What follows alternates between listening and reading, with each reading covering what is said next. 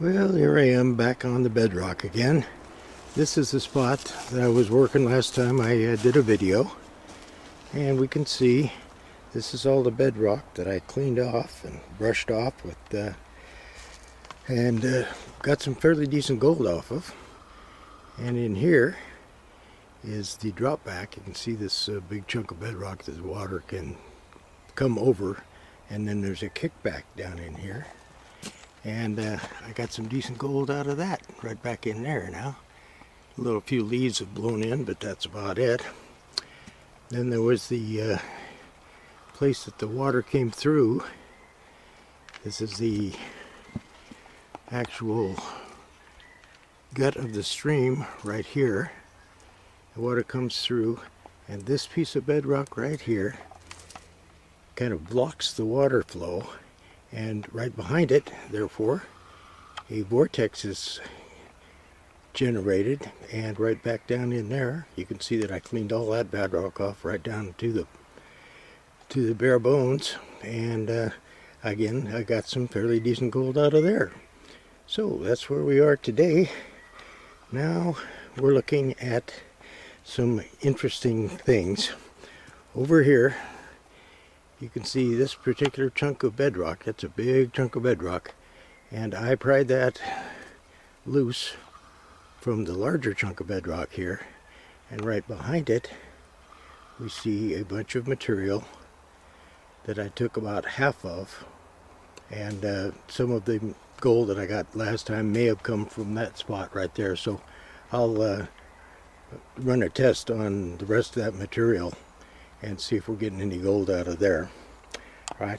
Then we are going to go for the gusto and see if I can move a big chunk of bedrock. So I brought my big bar with me today, and we'll find a appropriate piece of bedrock to attempt to move, and we'll take it from there. So that's what's going on, and we'll stay with it and see if we can find some gold today. Well, my dream of actually moving a chunk of bedrock came to a screeching halt when I started cutting down on this side of the rock. I was going to take out that small piece first, and then unfortunately discovered that everything, this right here, is bedrock, and that attached to that, and that is attached in there. So it's going to take at least me and Wayne and two big bars to even have a chance of moving this rock, and we're not going to be able to flip it up and out of the way. We're just going to be able to maybe roll it over. But anyway, so much for that. But when I was cleaning out the sides of this smaller piece right here, we were running bedrock right down here, bedrock, bedrock, bedrock, bedrock, and all of a sudden there's a drop off and a nice deep hole, and that's what I'm clearing out right now. At the bottom of that hole I was finding frangible bedrock, which means that basically it flakes apart very, very easily. It's usually like a shale or a schist, and gold tends to get trapped in those little cracks quite often. So I'm kind of hopeful for that particular spot.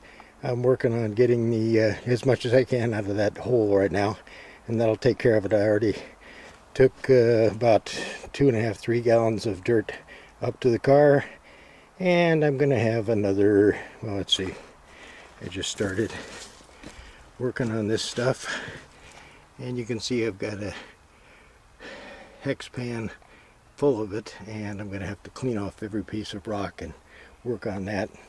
But I'll probably end up with about 5 gallons of dirt if I'm lucky, right? If not, you know, hey, 4 gallons is good, 3 gallons is also good, no sweat. I can always come back. So that's what's going on here, and I'll take the stuff home, run it through the recirculator and the little triple buddy sluice setup I've got there, and we'll see if there's any gold hiding in there. Alright, well, we're back at my house now, and I have brought home the material, the 1/4 inch classified material that we got there yesterday up at the bedrock, and you can see it's about a half a bucket of classified material. I'm going to run that through my recirculator here, and what I have is a triple little buddy sluice that I made, and drops right into the main bucket here, and